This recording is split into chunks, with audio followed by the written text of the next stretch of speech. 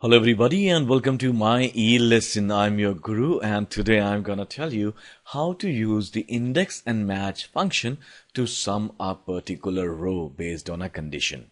Alright, well we have taken an example of these stores selling these products. So what we would like to do is that whenever we choose a product from this row, from whenever we choose any of these products, the sum of this complete row should show up. All right, so we can do that using the index match function. Let us see how. So since we are doing sum, we will type in sum, and here starts the magic with index function. Index is asking for array. Array would be the range from which we would be deriving our answer.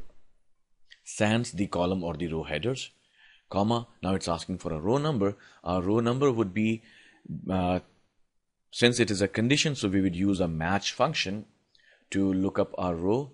And since what are we looking up? We are looking up whatever is written is cell C18. And where are we looking it up from? From this range, comma. Is it an exact match? Yes, it is an exact match. Now we have to give a column number. Now we are aware that we need to total Samsung, whatever is in this row, as we have in this case we are talking about Samsung. However, this is one row, but it goes across 1, 2, 3, 4, 5, 6 columns. So how do we define columns here? We actually don't.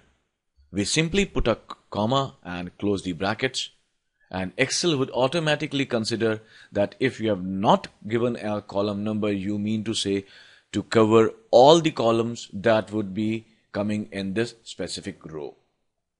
So press enter and here's your answer. Samsung has 423 units sold across the stores, and LG has 398, sorry, and my favorite BlackBerry, let us see, 561.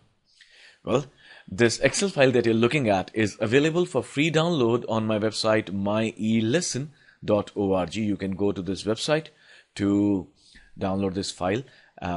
And I hope you liked this video. So until the next video, this is your guru signing off for the day. Have a wonderful day ahead.